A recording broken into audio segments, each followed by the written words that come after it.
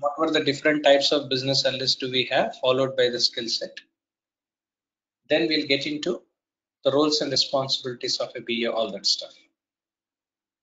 Now let's understand what exactly BA is all about. So business analysis is all about understanding the business problem of any enterprise and providing solutions for that. This is what generally business analysis is. Any organization across the world require a business analysis to improve their business. So this is required for two different reasons. Any organization, you take any organization, and point to be noted, whatever the explanation I'm giving you is a generalized explanation, which is nothing to do with any domain or technology. Nothing to do with any domain and technology. So if you see business analysis, the business analyst required for two different reasons. One, either they wants to enhance the organizational performance or process, or else they wants to increase the revenue cycle. I'll give you an example to you. For example, if you take a bank, right? So what banks do? Banks will take deposits from the customers. Against to that, they'll provide some interest. At the same time, banks will issue loans, all that stuff. Now, being a bank, in order to manage their business operations, what is that they do? They use different applications. You know it, right? They use online banking system for managing their online banking operations. At the same time, they use core banking system for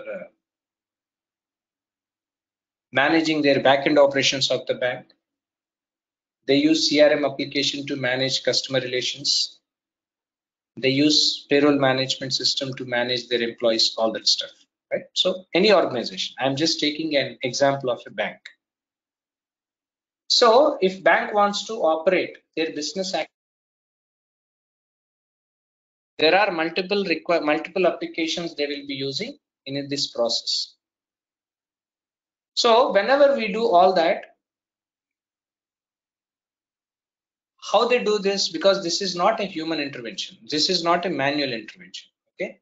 So because whatever the operations they want to do, which is in large number, customer data, all that stuff, so for that they have to depend on the technology. So online banking, core banking system, payroll management, CRM application, all these were technical applications, right? Whenever there is a technology which was involved, the technology required upgradation from time to time. Do you agree on this? When there is a technology is involved, there is an upgradation is required. What upgradation? When there is a technology or an application we have, that application require an extension based upon the business need what we have. I'll give you an example, something non-IT, so that you could understand, both of you. For example, we used to use QWERTY keypad mobiles in the beginning days. Now we are using Android phones, iPhones, all that. What could be the reason behind this? Because either you are using a QWERTY keypad mobile or an Android or an iPhone, both usages are same, because this is all for used for incoming calls and outgoing calls. The basic structure of using mobile remains constant and same. You don't see any difference in it. Then what else is the difference? The only difference is that whatever the features and functionalities are the differences. So why are we going for Androids and iPhones now? Why are we using all that? Because our personal and professional experience is demanding different features. That's the reason why we are changing mobile. So technology requires upgradation, depends on our personal and professional needs. I hope you understood. The same way, any organization requires technology to be upgraded to the next level. Okay, now let's get back to our example, right? If you take any financial institution, a bank, all that, assume that they are using a core banking application for a very long time. Core banking for backend operations, whatever the backend business operations, customer management, all that stuff. So for that, banks uses all this application, core banking. Now assume that these application they were using for a very long time. Assume that they're using from past 8 to 10 years. That time, whenever they started using that application, that time their volume of business is very limited, very small. Customer base is very small. Whatever the services they are offering through the bank is also very small in percentage. But can you expect the same thing now? No, right? So because business might be increased, lines of services might be increased by the organization. Hence, what is that they want? They want to upgrade their application to the next level. Depends on the present business requirements, what customer is having. Now, assume that you both are belongs to bank, right? You are all working on core banking application. Assume that, right? You both are working on a core banking application in an organization. Might be your designations might be different, but you are using core banking application for your office activity. You are users, remember, right? You are trying there to use the application. In this process, you are finding some difficulty to generate reports, something, all that stuff, right? So because as I told you, your business requirements have increased, business services have increased. So the existing application is not compatible. You are looking for someone who can provide solution for that, right? Can you do this on your own? You can't do it. Why? Because you are the people whom I consider as users. So you are here to trying to use the application, not to repair. Agree, right? So there must be someone who has to develop that. Who will be developing it? Usually technical people. Support is required. Now there is a technical team, technical department in your organization, because every organization now and then have their own IT teams, right? So their those IT teams responsibility is to manage multiple applications within the organization, and the performances, everything will be looking after by those people, right? That is what usually their responsibility is. As like as finance, HR, operations, customer CRM, customer relations team, all that stuff. The same way IT department will also be there. Their job is to manage all the applications which are using in the bank, and how the applications were performing, right? Is there any problem arised, any small issues, everything will be troubleshooted by those guys. This is what generally those people were. Now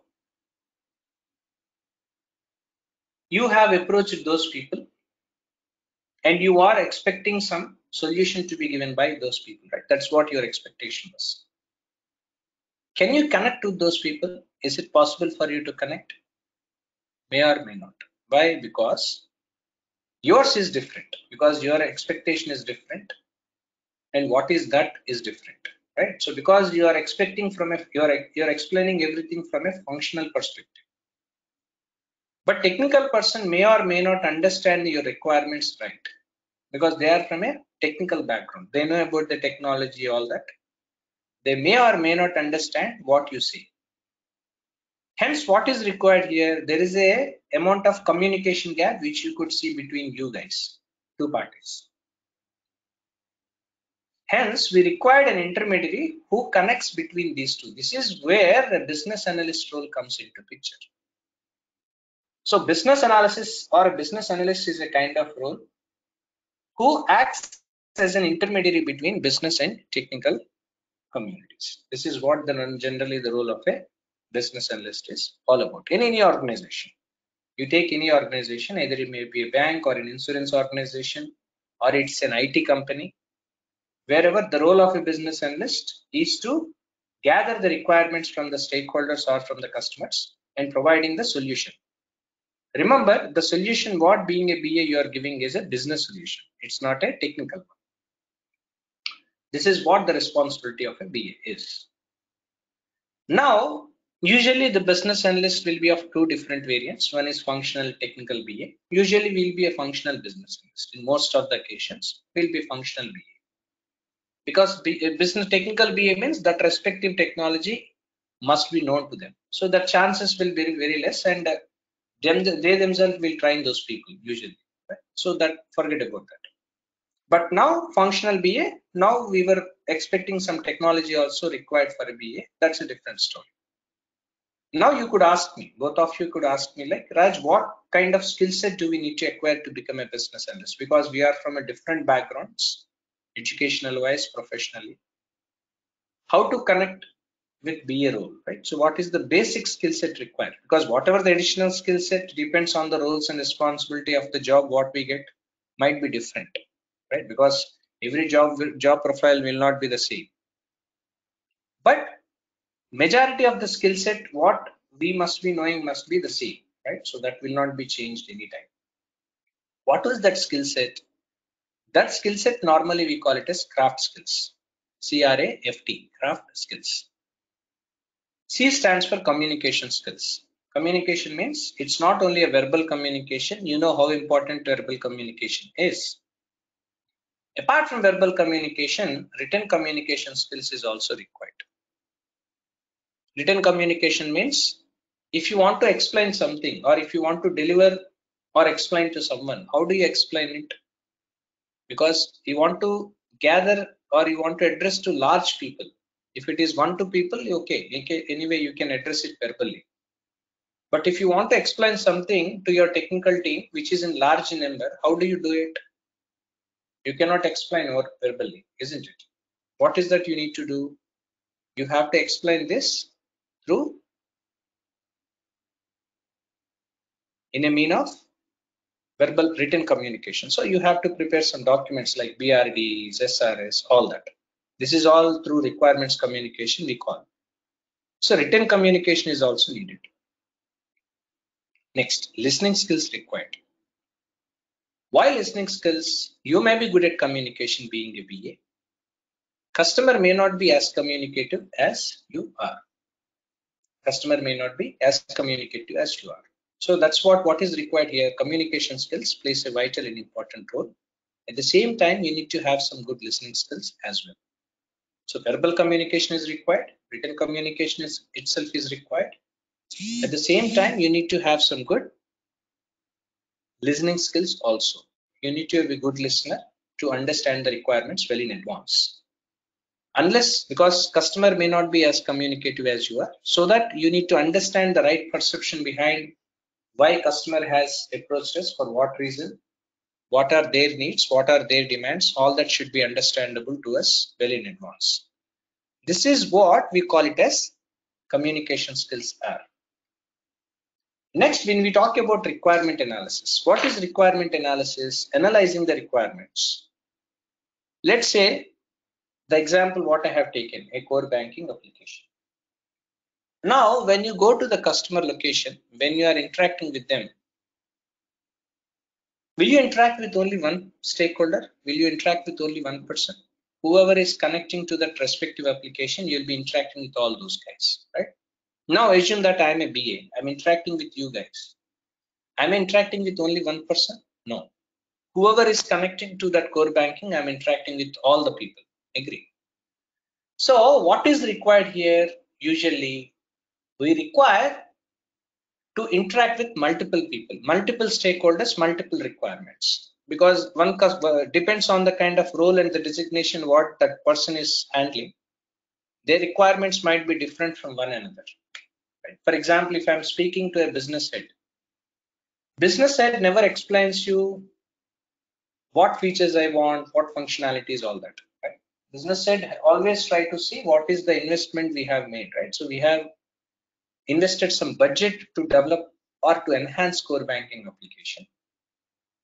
When this is a budget we are spending, this is what the target, our business goal is this, right? So is this business goal, will this application achieve or not? Right? This is what usually the business head, because they think from a business perspective and that to a long-term perspective. They never thinks about an end user side, because you are a user. Whatever the practical difficulties you are facing and what is that you are expecting is entirely different from a business head, because business head perception is different. Because as I told you, right? So they think about the vision part, what is the vision they have? Because they are investing money on it, right? So what vision they have? For that, what kind of goal, business goal they want to achieve finally? In order to achieve that business goal, what kind of strategy they are making out of it? This is what usually they have an idea. So when I'm meeting a business stakeholder, I'll be meeting different people. Different people have different perceptions.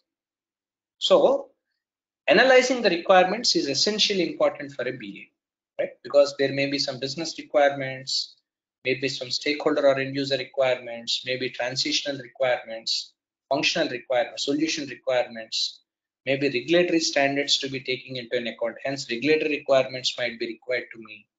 All these things comes under requirement analysis. Next, functional skills. What is functional skills? Knowing about the functionality. If I know about the functionality, about how bank performs, functions, all that, it would be easier for me to interact more with the customer or with stakeholders. If I don't do that, obviously it creates difficulty for me to understand, because I cannot expect you to be good, because you are a user. You may be of different types, right? So you may not have you may not be in a position to reach my expectation. I cannot expect the same, right? So because their perception and their understanding in reference to the application may be limited. Being a BA, that is my responsibility to understand what was the reason behind approaching us, right? What could be the reason? Are they giving the right requirements to us or not? It is not by intention. Sometimes by ignorance, customer will give you wrong requirements. Right? Happens. That has to be traced out by the business analyst. It's over a period of time. All these things normally we do. This is not a single day activity, because analysis, planning, design itself takes minimum of 2 to 3 months time for us to complete.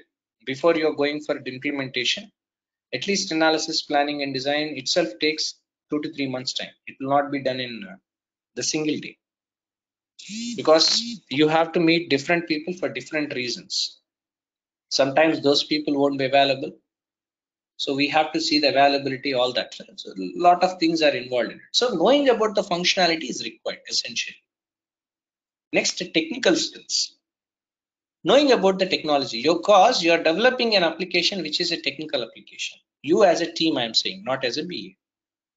Now you're interacting with technical people. The very first thing is that you must be knowing about the development life cycle, how application will be developed, what are the different stages are there in SDLC. All this must be known to you well in advance. This is what we call it as technical skills stands for. So communication skills required, understanding the requirements. This is what we call it as requirement analysis. Functional skills is needed, followed by the technical skills also required for you. This is the skill set which, being a business analyst, whoever come across must be acquired.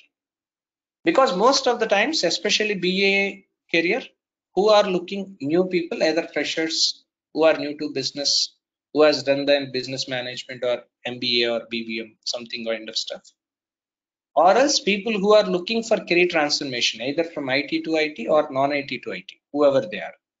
Usually those people will use this, those people will choose this business analyst career because this is useful to them. Let's say I'll tell you an example to you. Because for freshers anyway, that is different, because freshers anyway, you don't require much in advance, like expectation and all won't be there. But assume that I'm a person working for a banking sector in back-end operations for about 10-15 years. Assume that, roughly speaking. I'm working for different organizations from past 10-15 years. I couldn't see much growth in it. Now, what is that I want to do? I want to enhance my career into the next level, where I'm in the peaks of my career, where I have to take a decision now.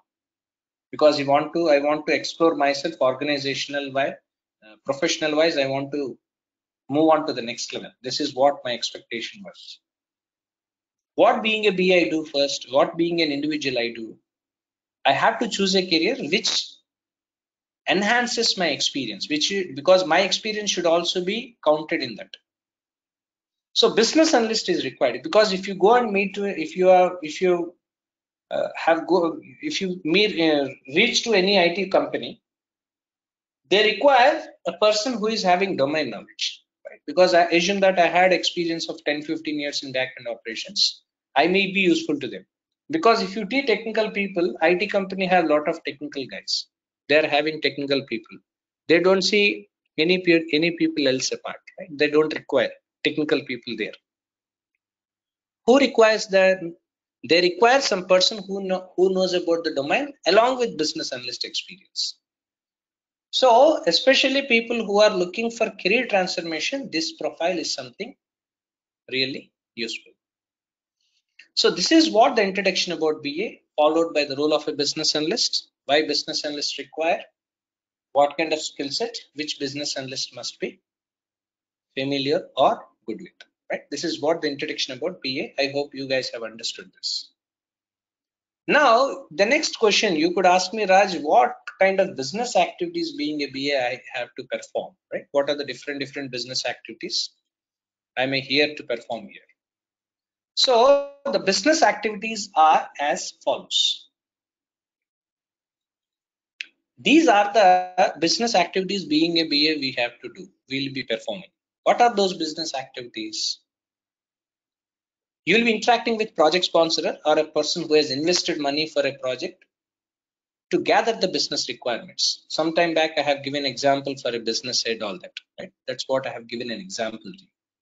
Business head is the person who will be giving you all the, like what are their vision, right? What strategy they have, right? What are their business goals, all that.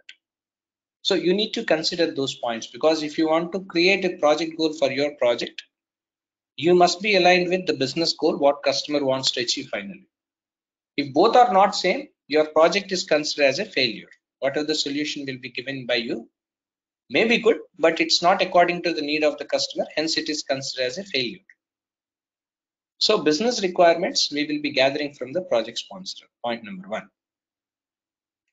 Point number two, when you need to develop an application or when you want to start a project, what is that you have to do? First of all, you need to identify the scope along with objective, need, all that stuff.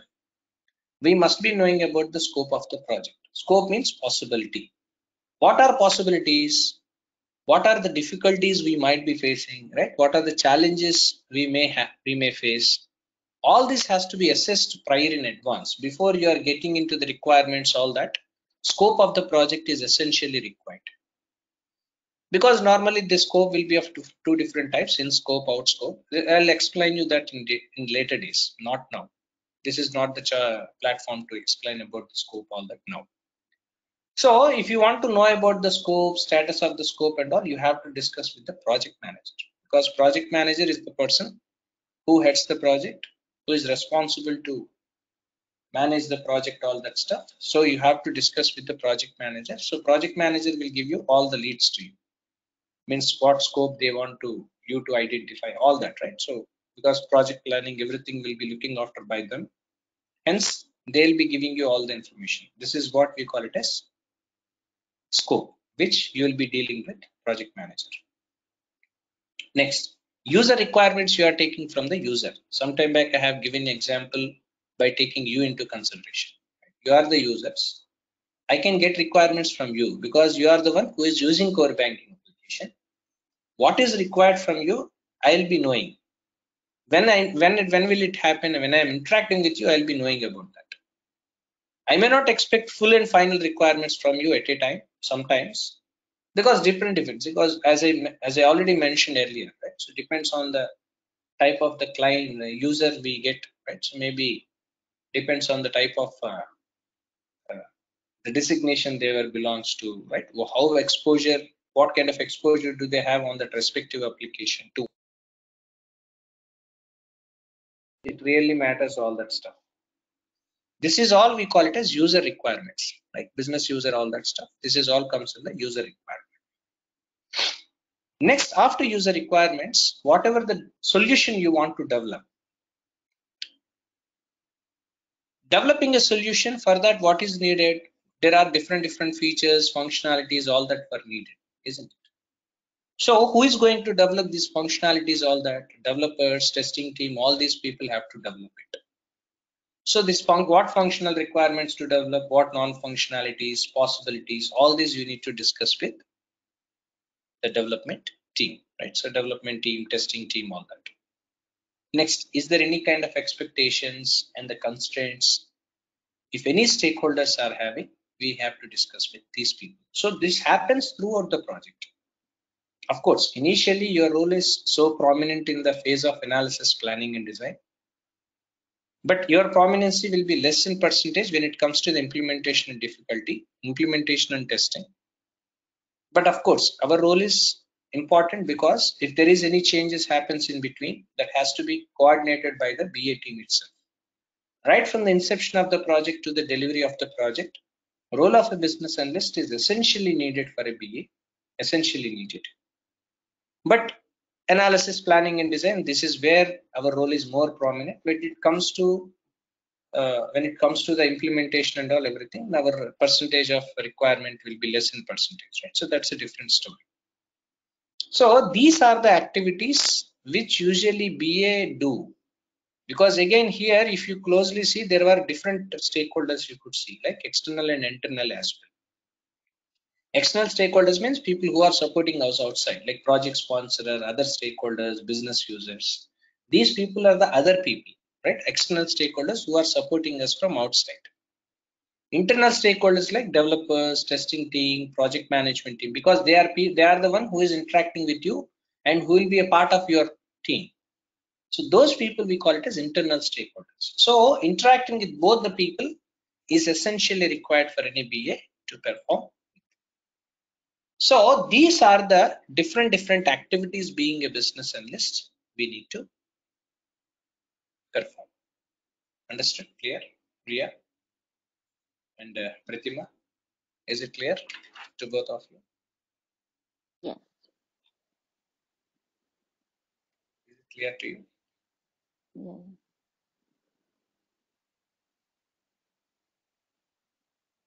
Right. So this is all about the introduction part of BA, what I have discussed so far with you. At the same time, I have discussed even about the skill set which is required to become a business analyst. Followed by this, I have even discussed about what are the activities being a business analyst we need to perform on that. Now let's discuss about the mindset of a BA, because what kind of mindset a business analyst must be good with or must be with, right? The mindset of a business analyst is also essentially required. Because of course requirements, knowing about the requirements, all these things needed, but there are some underlying competencies also required, because knowledge areas whatever are we learning anyway, it's a part of business analyst role, we do it, but there are some underlying competencies, something like you need to know about the decision making skills, problem solving skills, emotional intelligence. All these were also needed, because we never know when the problem arises in the application. Sometimes we require to solve these problems without having any difficulty or without feeling much pain to both the parties, because sometimes customer will expect you to develop the changes within no time due to his business issues, all that stuff. But remember, when you're developing a technology, or when you're developing or addressing the technology, end of the day it is happening through manual intervention, right? Human intervention. When there is a human intervention which is involved in it, it is not possible to develop something which customer is expecting overnight or in few days. Not possible, because end of the day it's a human intervention which is involved. So there is a tussle between business team and technical team. So that coordination has to be done, right? So those underlying competencies were essentially required. So that is one kind of mindset you need to know. At the same time, you need to understand the behavioral traits of the people who are involving, because different behavioral traits of the people we come across. So coordinating the team is highly challengeable. So because most of the people, unfortunately, they don't recognize the importance, but still practical reality is that, right? So understand the traits of the behavioral of the people, right? So coordinating all these people is a challenging task in any organization, especially for BA. In reference to the role of a business analyst, it is also needed as because we are dealing with a lot of people. It's not only requirements, because managing requirements is not a task, it's not a big deal practically speaking, but managing people, By understanding their vision, by understanding their expectation, their demands, their perceptions are challengeable, right? It's not a easy task to do it, right? So that is required. Next, we must be having a complete understanding about the business, right? So you need to understand what could be the business goals which customer wants to achieve. What would be the reason behind? Because whatever the solution we are developing is a part of the business. It's not something away to that. So you need to know about the business goals, strategy, all that stuff that is required. So that sort of business focus must be there for any BA for sure.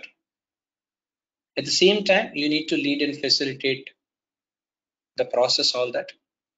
Next, you need to solve the right problems. Means if you want to solve the right problems, you need to understand the problem in a manner what exactly it was. So BA should have a clear mindset. That's what the point why I'm mentioning about mindset of BA is this. If you are in a state of confusion, whatever the solution you have given, whatever the business, because your business solution is the parameter to develop the technical solution, all that stuff. So if there is any confusion here, automatically leads to the failure of the project. So whatever the amount of time we have spent, whatever the amount of investment we have made in terms of the technology, manpower, budget, everything will go on waits. So that should not be happen. That should not happen. So you need to solve the right problem. For that, how you see the problem and whether you have addressed the right problem or not is what essentially required for a BA, especially because that is really needed. Because if you want to make your career as a business analyst and if you want to move on to the next level, so these are the points are required out of the experience what we had as a BA for earlier days and all that. So these points we have mentioned. Of course, this is based out of the experience what we have, what I have all these years. So based on that, of course, I have given all this. So next is that you need to lead and facilitate, as I told you. You need to analyze the information because sometime back I have told you whatever the information you have received, you have to see whether is this information is adequate for us, is it sufficient for us to develop the solution, or is there any other information do we require apart? Because never expect customer will give you everything. Right? So because no food will be supplied, no food will be served on your plate, right? So you have to do it on your own, right? What is required and all that's it's kind of buffet, right? What is needed for you, you have to put it. Nobody will put it on your plate. Not possible. It's not happens also. It will never happen in reality. We need to identify because you need to because there are a lot of influences will be there on us. So we have to get rid of this, get rid of that influences sometimes. Expectations should we have to meet those expectations, demands, all that. We need to convince people, analyzing the information whether whatever the information they have given was right or not. We have to cross check by dealing with discussing with different people, all that stuff that is needed. You need to identify the gaps as well. What are the different gaps? For example, there was an application, as I mentioned you, core banking application we have taken. Customer is expecting you to upgrade it. So if you want to upgrade the application, what is that you need to do? First of all, you need to identify the gaps which are now. So based on that, so that you can identify it, right? So identification of the gaps is also required. Next, you need to simplify the things. Don't make things more complicated. That is important because this is where clarity of mindset is required. So if you don't do it, obviously we make things more complicated. It leads to confusion. Finally, it leads to failure. Next, you need to be a part of change manager, right? So you have to be a change manager for the project and part of the solution. So this is what generally the mindset being a business analyst one must be good with. At the same time, questioning as well, right? So you have to question, right? So why it is doing, right? So why are we doing it? For what reason? What is the reason behind doing this? Right? So for what reason we were doing all that stuff? Because we need to correlate all the people, right? Business people you need to correlate with, you need to correlate with technical people. Sometimes technical people doesn't understand what customer is saying. Sometimes customer may fail, stakeholders may fail to deliver what is there in their mind. Right? So what is happening behind their mind. So sometimes it happens. which is not guaranteed all the time. So there are chances of communication gap among these people. So that has to be taken into an account. That is also something essentially required to understand all that stuff. So focusing towards business, coming back to the point again. So the first point is about focus on business, like focusing on the business goals, all that is required. Solving the right problem. For that, you need to understand the right problem. Then you can give the right solution to the customer. Questioning is required. So for why? This is where there is a technique called why. 5W technique. Why, what, when, where, who, all that stuff, right? So different techniques we follow. We do that.